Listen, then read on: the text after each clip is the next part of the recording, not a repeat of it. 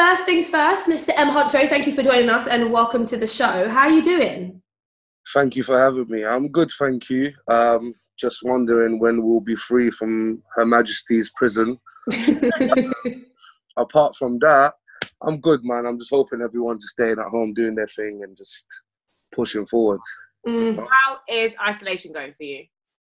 Isolation for me is literally Sunday in repeat, stuck. It's like we're stuck on Sunday every single day. But good thing is, I tend to do a lot of extracurricular activities like gardening, plant some flowers, them type of things, take the dogs out for long walks. Like, I've actually learned to, bond or just be in the house more. But the thing is, even with isolation, prior to isolation, I've always been an isolation type of person anyway. I'm a home guy. I like staying at home. I like doing stuff at home, everything from home. So not much has changed. It's good to be away from people.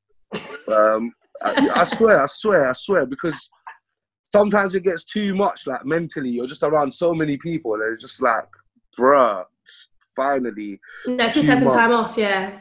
Yeah, but every time I drive past my friend's house, I open the sunroof and I shout literally from the top of my voice. I'm like, bro, I miss you. Then this nan comes out. She's like 90. I'm like, listen, it is what it is. But apart from that, isolation's been good. Usual, just working on new music, been having a few campaigns here and there, for new videos and, Call of Duty, really, and eating home-cooked food. It doesn't get better than that. You know what? You did surprise us when you said gardening and planting flowers. I thought, oh, that's so wholesome. Yes. You surprise me every time we speak to you. I get shocked. Listen, it's very, I feel like it's mad therapeutic, when people do little things like that, because 9 times out of 10, for example, in my household, my mum would not do that. My mum does not do the gardening. It will always be my dad, and I can understand why he does it, because 30 years of a stressful time, in a marriage with children, that's probably his little half an hour, 2 hours of peace. Do you know what I'm trying to say? So it is wholesome, don't get me wrong. My neighbours listen to me, unfortunately. They don't even know that I live next door. Literally, it's the funniest thing. They'll be banging me out and I'm just there who you listening to? Toiling away the soil. Listen, I just take my little pot and I'm off, I'm not chilling. Oh, imagine, you and Shayna could be next door to each other right now and she ain't even know it. You'll never know. Listen, the situations that in my old house, when I was living in my old house, the car park, people always pull up to the car park because there was I think there was a Tesco literally near the house. And 9 times out of 10, when I used to hear someone listening to my shit, when I was walking, especially to my house, I just used to go into the bin shed. I was not because you know what it is? If you're listening to me right now, and there's some guy that pops round the corner with the same physique and everything, you might be raw, is this my man? So listen, I've been in too many situations like that. I've been in situations where people will pull up next to me in traffic and they're listening to me and I'm just like, bro, who you listening to? He's hard. They're like, yeah, it's that M Huncho fella. I'm like, yeah, he's sick still, yeah. And who? You know them ones there? I just fully act like I don't know who the hell it is.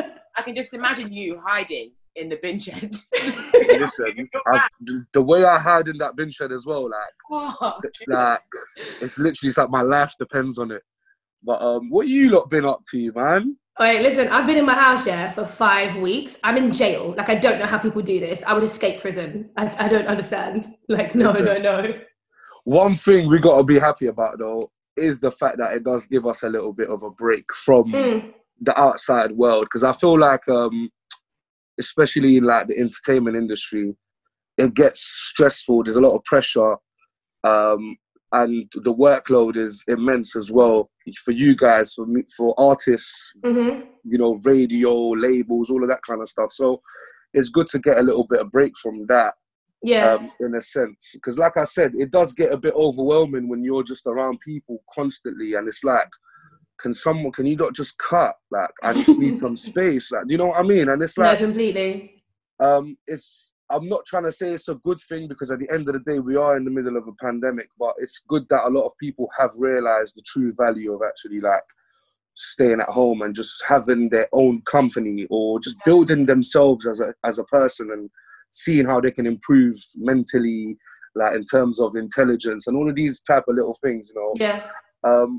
Apart from that, like, you know, I've been here and there to go to the office to get some laptop and some stuff like that, and I'm still seeing people out there just doing their thing. They don't care. I know. Me and Shayna, we're still doing the show as normal. We broadcast from 6:30 till 10 every day. This is my dining room, and Shayna she gets a car to the office and a car back every day. Apart from that, she's not going out. But people are a bit nuts, to be honest. You know, going. No, I was going to Shayna. Where was I going to? I was going to somewhere near South Norwood in South, yeah. And for me, that's about like a 45-minute drive. And you know, when you get to like near Streatham and so on and so forth, there's just a lot of like greenery, like a lot of parks and stuff. I'm going past these parks and I'm seeing it filled up, but like, I'm not gonna lie, I don't see anyone from the BAME community. I just see bare white folk just there like cooling, and I'm just like, raw. Like, you're the same people telling man to chill at home. Like, but you know, I'm not trying to just blame that community, because I have seen man them outdoors as well. Yeah. I have seen people from, you know, certain communities that will still go out and still live their life as normal. And I just feel like they need to be very careful as to what they do. Like me, myself, I haven't seen my parents since this whole lockdown thing began. And it is hard, you know what I'm trying to say? Not seeing the people that gave you, you know, that you spend your whole life with, your parents, your siblings, for the fear of actually giving them something that you don't know you have. So I just feel like, you know, once this whole pandemic is done and dusted, people can actually appreciate their parents. That's another thing, you know, like that. Yeah, I agree with you. And yeah, man. But the thing is, M Huncho, you've been keeping us entertained though, because you've launched a campaign, Huncho for Mayor, online, big moves, and we've been discussing it, dissecting it on the Capital Extra Breakfast Show. Yeah. Yeah, so do you want to tell us? Yeah. So, I'll be honest with you, I had no idea I was launching a campaign. I had no idea. Like, literally, I've been shut down from the whole world, but, you know, my manager called me and he said he's got an idea. And, you know, I like my team a lot. Like, I love my team. They're very creative. They're very different. They have a different approach to everything. And I feel like approach is a big thing. The way you tackle, you know, when you're promoting something or in general, it's just a big thing. And the team around me, they're very creative. So they were like, look, we're just going to start a petition. The song's called Huncho for Mayor. Let's see how many signatures you get. We got like 20k signatures. And there's me thinking, wow, we could have actually ran for mayor. You know, a lot of people are taking it seriously as well. Don't get me wrong. A lot of people think that it is like full on real, like I'm going for it. I'm not sure the government will allow that for someone like me. I'll be real with you. But it's been a good campaign, you know, even to the people that think that it's real. It is, you know, it's kind of like a, raw, is my man really going for it? Like, it just keeps people mad intrigued. So it has been like a positive campaign that we did put on. Like, it's helped us with, like, you know, growth and just, you know, the music, the song that we released with it, alongside with it. And it's just been mad positive. Like, the support that you're getting, or I'm getting from the fans, is just completely something else. They haven't even read, like, you know, my manifesto. Like, they don't even know what I'm trying to do. If they did know what I'm trying to do, I'm definitely not trying to get. They're not going to elect me. Well, the wider UK audience will definitely not elect me, because they're against my morals, man. They're against my rulings, unfortunately. Don't want to see you win. Yinka and I spoke the other day on radio, actually, about what it would be like if you were actually running for mayor and you were like knocking on people's doors, like door to door, rallying for votes. What do you think the response would be like? And, you know, number one, they'll think that I'm trying to break and enter, which is fine. Yeah, put the trap lock on. 100%. There's a man with a mask outside, honey. They're just gonna. Number two, they're gonna think I'm forcing signatures. pulling up to her house is like a big 6'4" guy, just like, yo, sign this. Like, it will just be on tops. But if I actually did run for mayor, they are, I come from a community, a broken community, where I've seen things, positive and negative. Positive in the sense where I've met beautiful people that I've grown up with, that have had it hard, that deserve everything, but the world that we live in doesn't give them that. So there would be things that I would change in terms of like the community that I come from, or the communities that exist in London, that, I'm me being part of one of those communities. Little things like, everyone being put into, certain areas, and, across the road from me will be like £10 million houses, and, on the other side of the road, there's just going to be single mothers and, fostered kids and, drug abuse and violence, and youth clubs that aren't even youth clubs because they're shut down, because they can't get funded. The NHS, for example, I've been reading quite a lot as well, and it is kind of embarrassing, reading things about the NHS and all of these type of things. When people are like, people are approaching footballers saying, "Oh, you should take a pay cut to help the NHS." That's not there. It's like someone saying to you, Yinka, you should take a pay cut to pay for, I don't even know, to pay for your ex-boyfriend's house mortgage. Yeah. Like, you get it? Like, it doesn't make sense. It doesn't make sense at all. There's a lot of things that I've got in my mind that I would do if I did actually take it to that serious level. But I feel like they're not ready for the truth. And I feel like politics is a dirty game full of lies. You know what, yeah, even though it's like content, and even though it's a song with a music video, and the signatures don't really mean anything, for me, it's like, you're a serious guy though, you know what I mean? Like, you're like, you've got policies, bro. Like, it's like...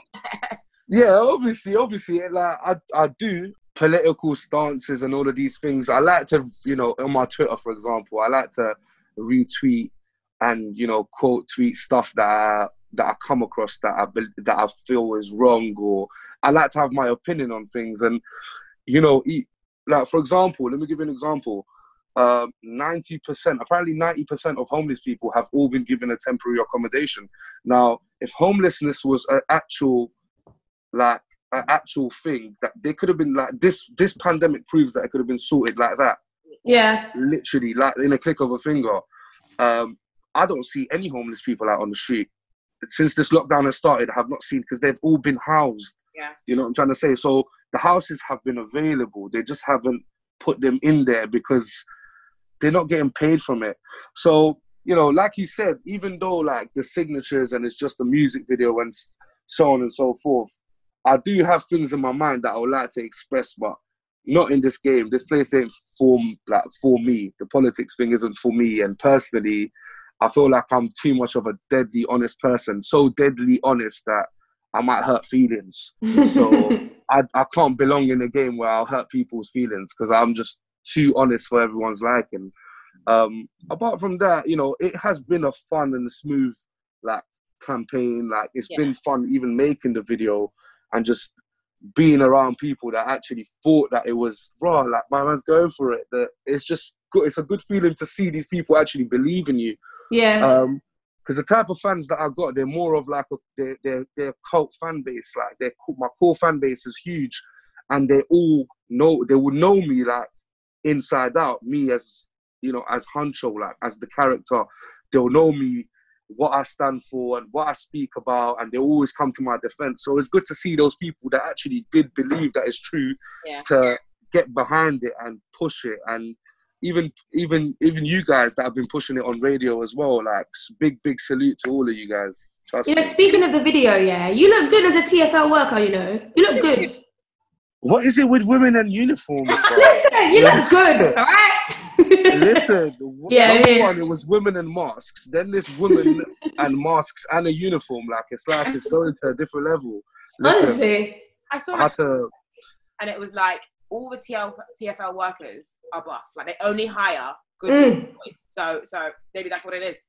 That is a lie. They either hire young people yeah, that you don't really see semi-young people or their higher uncles. That's it. And aunties. And aunties. That is it. So I don't know which uncle you've fallen for. If you let me know, I can line it up. Make sure it's not Pastor Toby, you know, in the TFL uniform. No, hey, you get back here. Do you know, I've seen some paying bus drivers in my time. I'm not going to lie, guys. Listen. Yeah, but that's a bus driver, like, you know what I mean? Like, bus drivers are a different league. TFL, Big time. TFL's where it's at. I had to, you know, my stylist had to approach one of the TFL workers at the barriers in Ladbroke Grove Station.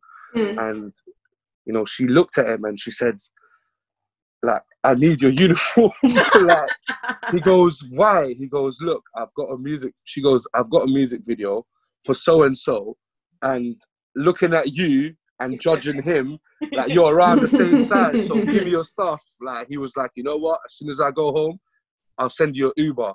And as soon as he got home, he sent an Uber to my stylist with official TFL uniform that I've probably still got on me, like, till today somewhere in my house. So I don't know, maybe on an odd day I might become a TFL worker. You never know. At least I'll get free travel. Pass through the gates, bring the man them through. In the video, you also tried out, you're a builder, you're a councilman. Are these, like, if you won, M Huncho, if you won an artist, what would you be? Would you try any of these jobs? Up on the scaffolding. Yeah. In terms of the builder, in terms of building and the construction, I'll probably have an investment in there, 100%. In terms of TFL worker, I feel like I'll just catch a body if someone jumps a barrier.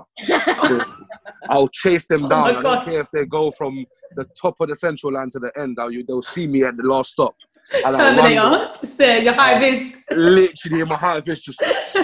And governor, obviously, I would. Politics is not my thing, but if I wasn't an artist, I'll probably be like an engineer. I'll be honest with you, like like a civil engineer or like an architect or something like that. Along those lines, I like drawing. I like structures. I like buildings, like things like that. I'm a weird guy, so you know what I mean. No, I just think that you've got layers like an onion. Do you know what I mean? It's not just one thing. Yeah, and every layer makes you cry. And on that note, I want to thank you for joining us, M Huncho. Anytime you need me during this quarantine, give us a shout. Oh, thank you.